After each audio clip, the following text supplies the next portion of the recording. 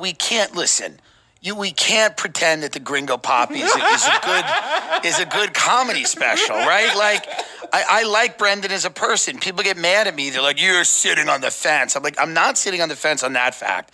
Yeah, it does not bring the pain.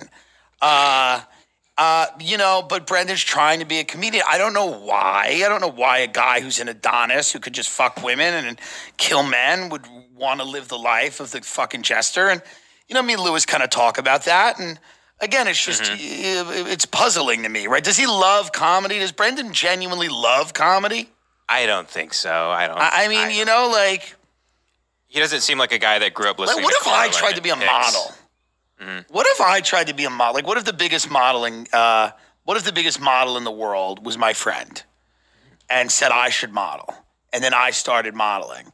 And then the other models were like, "Why are you modeling?" And I'm like, "Well, people like when I model." And they go, "Okay, but it's not really modeling."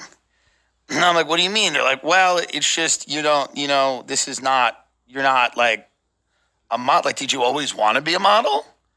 And I'm like, "Yeah, I've always loved models." They go, "Yeah, but that's a little different, right? Did you always, like, what about you would want to be a model?" And I'm just like, "Well, I'm just eating like nachos." And I go, "Well, I'm trying to be a model and it's hard." And it's like, it's kind of that where it's like, you know, it's an interesting thing. But